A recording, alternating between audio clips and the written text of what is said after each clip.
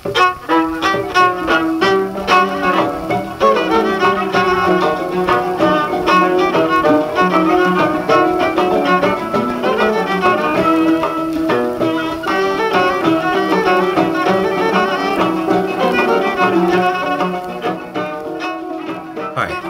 Adamson, and you're listening to the History of Philosophy podcast, brought to you with the support of King's College London and the LMU in Munich. Online at www.historyofphilosophy.net. Today's episode will be an interview about philosophy and science among medieval Jews with Gad Freudenthal, who is professor of Jewish philosophy at the University of Geneva. Hi, Gad. Thanks for coming on the podcast. My pleasure. We're going to be talking here about the engagement between Jewish culture and the scientific culture that came into the Arabic language from the Greek tradition. And so I thought I would start by asking you whether there's anything in particular you think we should bear in mind about Judaism which conditioned this engagement with the scientific literature. Well, I should say there's one central feature of Judaism that should be borne in mind. And this is that, at least since the 2nd century, Judaism was, or rather has been, a culture devoted to the study of the sacred texts of Judaism, which means the Mishnah followed by the Talmud. The Talmud was concluded towards the end of the 5th century, and since then, being a Jewish intellectual, a Jewish scholar meant studying the Talmud, commenting it, with a lot of inventiveness and creativity. This means that what Judaism was what can be termed a Talmudocentric culture, a culture at whose center you have the Talmud. This means ipso facto that whatever was outside this sphere of Talmud commentary was an external or foreign culture or foreign knowledge. And the entry of such foreign knowledge into Judaism was quite problematical, and this has been the case from the first serious encounter of Judaism with these foreign cultures, which is in the 8th, 9th century, up to today. So is the problem there something more like we're already doing Talmudic commentaries, so we don't need to do the science, it's superfluous? Or is it more like we're just not interested in anything other than this because it's not what we're devoted to as intellectuals? Both, and a third thing as well, namely that you are supposed, if you are a male and intellectual, you are supposed to devote yourself, your entire life, to the study of the Talmud.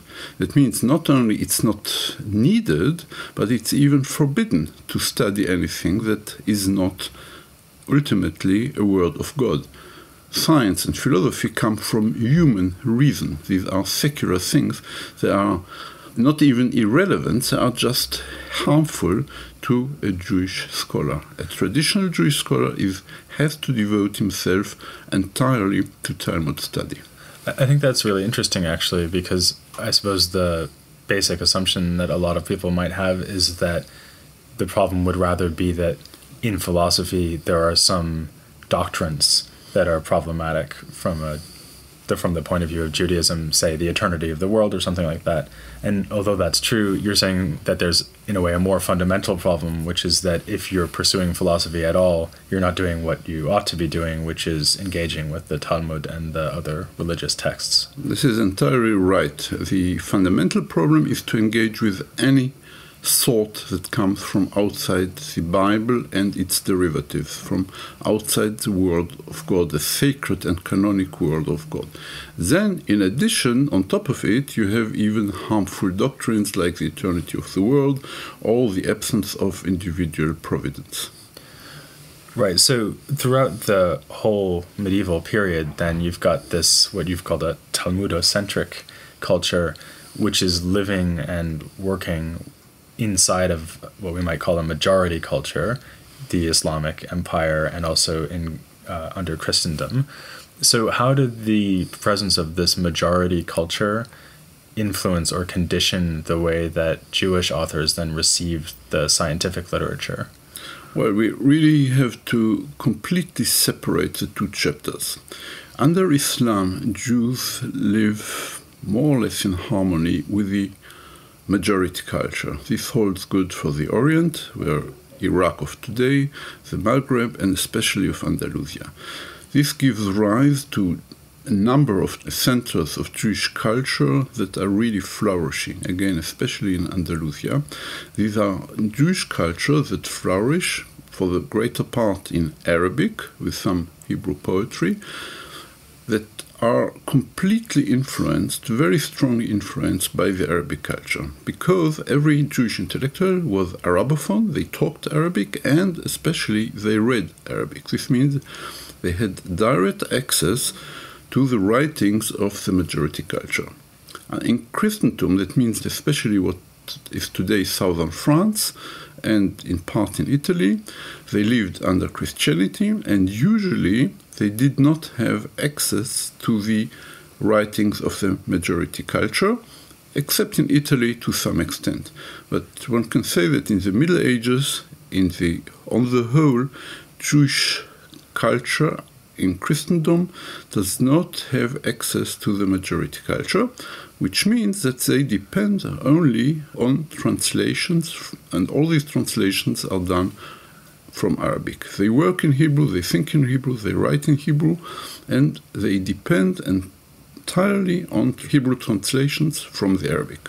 So you have Jews living in Muslim-dominated lands who can read Arabic and write in Arabic and speak Arabic, but you don't have too many Jews in Christendom who read and write in Latin. That's the point. Yes, that's the point.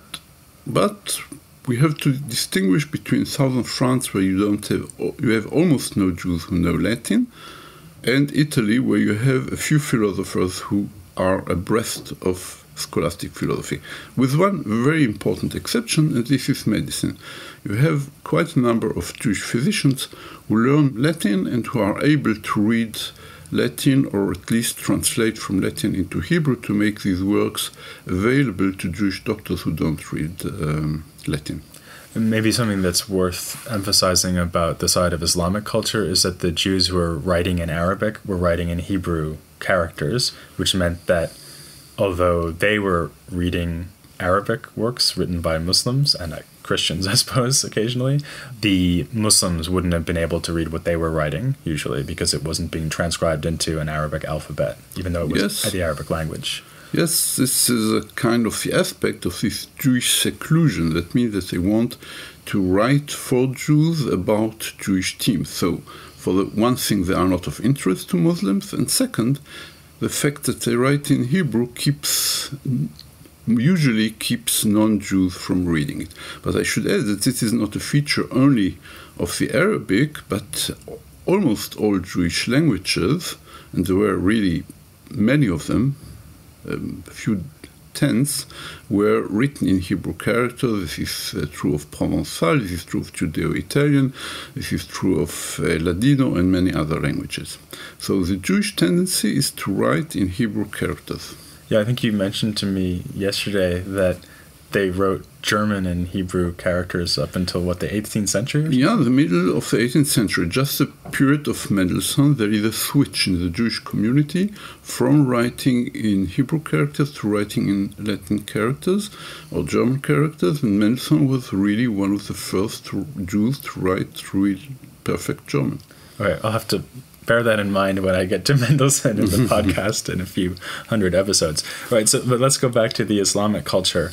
And I think here maybe we could divide our discussion into two parts. One part about what happens before Maimonides, and then say something about Maimonides.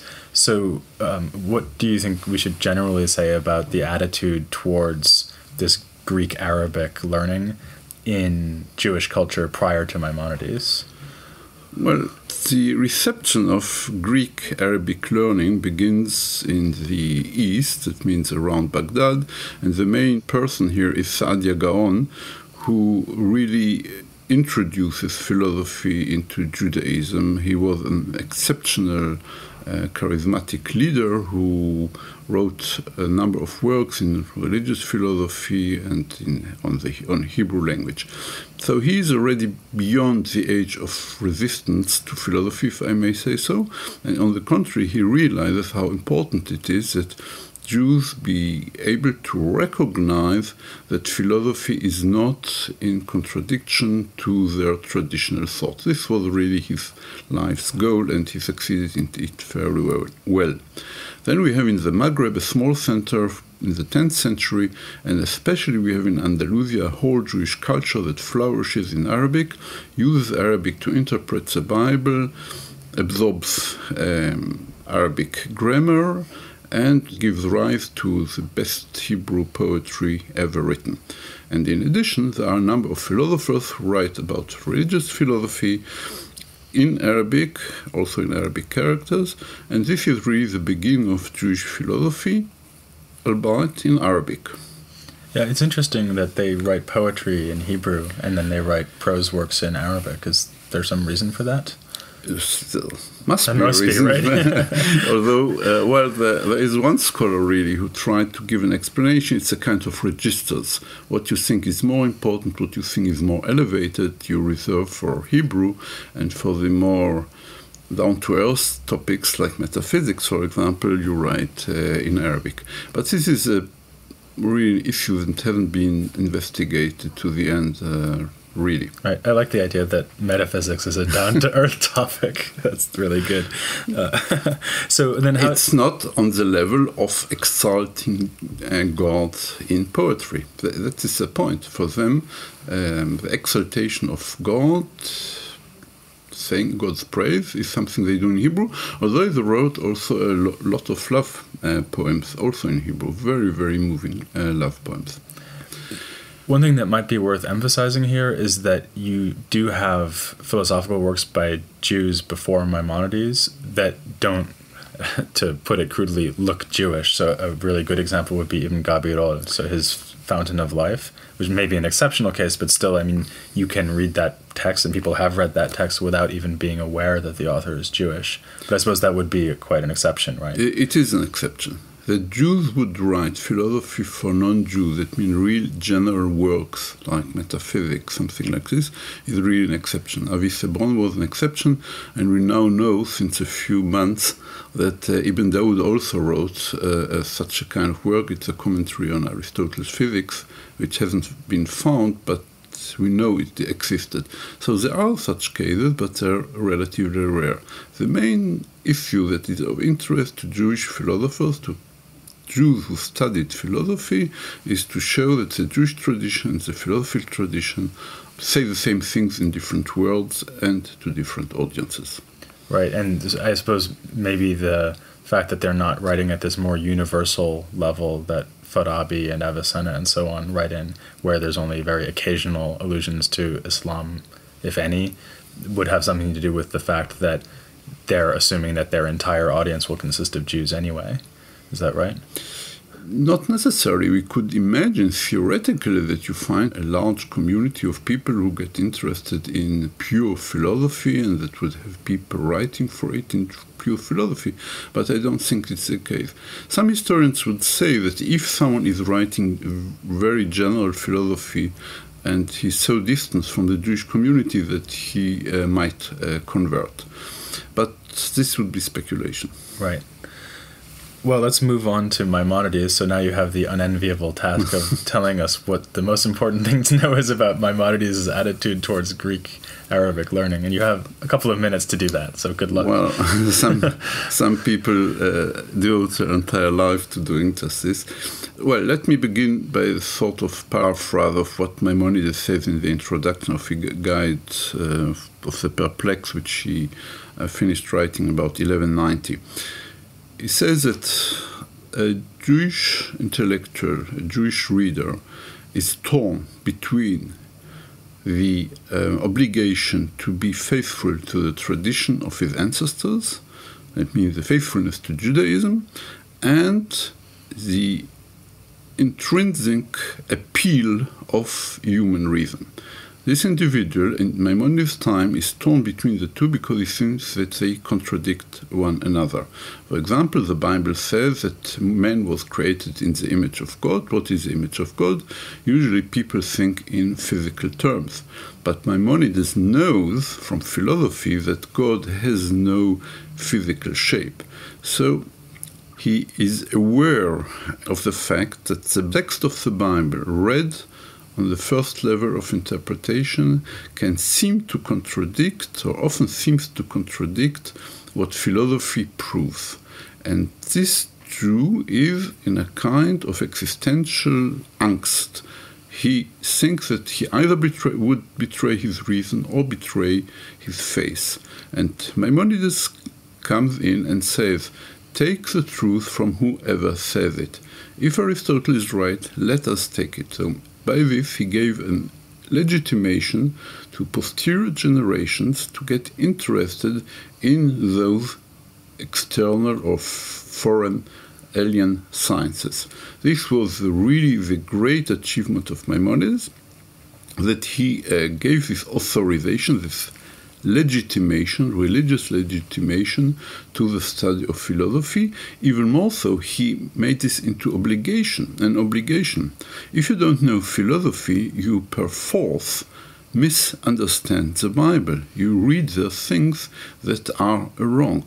So a Jewish intellectual, a Jewish male indeed, any Jewish male, is obligated to learn philosophy in order to correctly perceive the truth of religion. This was really a break from tradition. Now, Maimonides had an incomparable impact on posterity because he was not a mere philosophy, he was also a man of the Jewish law. He summarized the Jewish law in an impressive work called Mishneh Torah, the repetition of the law, that really summarizes the entire code of Jewish law in 14 volumes. And this became the code of law for many centuries, and it studied and it applied until this very day. So Maimonides had an incomparable legitimation to give also his opinion on philosophy. This didn't deter later generations, people who were opposed to philosophy, from saying that Maimonides was wrong, or even say that the author of the Mishneh Torah can impossibly be also the author of the Guide of the Perplexed. So we have here a daring, very daring intellectual with an incomparable charisma who really changed the intellectual, the spiritual face of Judaism through his work. To go back to something you said about the Guide of the Perplexed, you were saying just now that he sees the tension between philosophy and religion, not so much as a matter of should I be devoting my life to studying Talmud or should I be devoting it to studying Aristotle, but rather really in terms of doctrine. So there's a conflict between, for example, should I believe that I was created in God's image, which implies that God might have a body, or should I believe that God has no body? So is he moving away from worrying about it as a kind of what do I do with my life question and more towards a question of doctrines? In a way, yes. Just because he recognized that philosophy has truth, and he repeated, take the truth from whoever says it, just because he recognized the truth of philosophy, and on the other hand was committed to Judaism, he moves towards formulating principles of faith of Judaism, which until then were vaguely formulated, mainly by one of his predecessors, but he was really the first one who really systematized it and listed certain principles of Judaism that for him were the core of Jewish belief. Until then, Judaism was more a set of rules, how you behave, how you cook, how you conduct your family life and so on, and was less a matter of ideas, of doctrines. He really put on the table the first set of clear principles of faith, or if you want, dogmas, saying a Jew has to believe this and this and that. Let's maybe move along now to the Christian context. And I guess the most striking thing here is something you've already mentioned, which is that Jews living in Christendom really are only going to be working on philosophical and scientific texts that they can read in Hebrew, which presupposes that you need a translation movement from Arabic into Hebrew in this case. So we've had the Greek, in previous episodes we've talked about the Greek-Arabic translation movement, and also we had an interview actually with Doug Hasse and Charles Burnett about the Arabic-Latin translation movement, and now we have the Arabic-Hebrew translation movement. And I think it's really interesting that that happened where and when it did. So basically in southern France, it's sort of in the wake of Maimonides. So is there some way of explaining that? I mean, why not earlier? Why not elsewhere? Well, it really begins slowly but surely already in the first half of the 12th century, but it accelerates in the second half of the century. There are two obvious reasons for this. One is that there is an immigration, a forced immigration of many scholars from Andalus, that means from Muslim Spain, to the southern France. So you have there a number of scholars who arrive and are available from translation. This doesn't mean that they begin to translate. A second factor was that they were aware that their own culture, their own Judeo-Arabic culture, nurtured by philosophy, is superior in a way to the Talmudo-centristic culture in southern Spain of their day. So they get into contact with the local scholars, explain to them what philosophy has to contribute, and slowly but surely these scholars get interested in philosophy. So we have a number of translations already in the second half of the 12th century of religious works of Judaism like Saadia Gaon and other works. As it happens, and this is really the best way it could happen, in 1204, Maimonides' Guide of the Perplexed is translated into Hebrew. This, as I said before, Maimonides was an extremely charismatic personality, and this translation really gets a philosophical movement underway. So Maimonides dies just the same year that his work is translated into Hebrew, and from now on, the Guide of the Perplexed will have more influence in Hebrew for centuries than in Arabic. In Arabic, it was still studied after Maimonides' death, but not to a great extent. The main study of Maimonides would not be of the original Arabic, Judeo-Arabic text, but of the Hebrew translation done by Samuel ibn Tibon in 1204 and revised in 1213. This was an extremely scholarly translation done according to the best standards, not only of his day, but even of ours. And this is a translation that has been used for centuries by many, many tens of thousands of individuals and has been replaced by a better Hebrew translation only a few years ago. And is part of the explanation then for the desire to read, let's say, Aristotle in Hebrew, or actually more often Averroes in Hebrew, is that they're thinking we can't understand Maimonides unless we understand Aristotelianism? Exactly. I mean, once they get interested in Maimonides because he's a Jewish thinker who has something to teach them about Jewish faith, they realize that they can't understand Maimonides without knowing philosophy.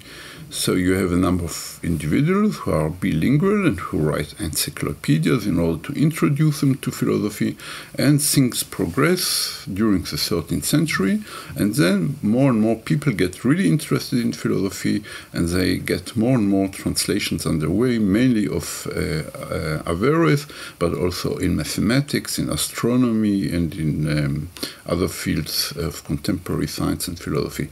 And then it gets into rolling, and you have other intellectuals who write works of their own, drawing on this material. But it's very important to remember that all this movement is something self-contained in Hebrew. In order that material be studied by the Jews in southern France, it has first to be translated. That means you have a number of gatekeepers, translators, who decide what will go into the Jewish cultural system and what will remain outside. So as it happens, for example, our mutual friend Avicenna was almost not at all translated and did not influence Jewish thought in the Middle Ages or later. Actually, I was just thinking that there's an interesting contrast here between Avicenna and Maimonides, because what happens in the Islamic philosophical tradition is that Avicenna comes along and effectively replaces Aristotle, and Maimonides, who you might think of as someone who plays a comparable role in Jewish philosophy, just in that he's the most important figure in the tradition, he has the exact reverse effect, which is that everyone flocks to Aristotelian texts because they feel like they won't be able to understand Maimonides without reading, say, Averroes. That's quite strange and interesting. Well, perhaps there are also other reasons, but it's really, as you know, it's not quite clear why Avicenna was not at all received in Hebrew. Right. It's probably more a question of the attitudes towards Avicenna in the Iberian Peninsula, from where came the text that the Jews were translated, because most of the translators, almost all the translators, came from Andalusia. That means they had their own set of values of different philosophers, who is better, who is more important. And as it happens, the Jewish translators came with these values to France and translated according to the Andalusian preferences. And there Avicenna was low. I guess that brings us to something else that's worth noting about Jewish philosophy under Christendom, which is that it varies very widely from one place to another. The situation in Provence is nothing like, for example, the situation among Jews living in Germany.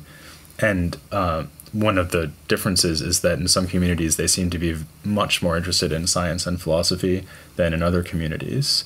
And so is that really just a function of how close they were to Andalusia, and so how much access they had to this Arabic Hebrew translation culture? Probably not. The texts traveled very easily from the south to the north and vice versa.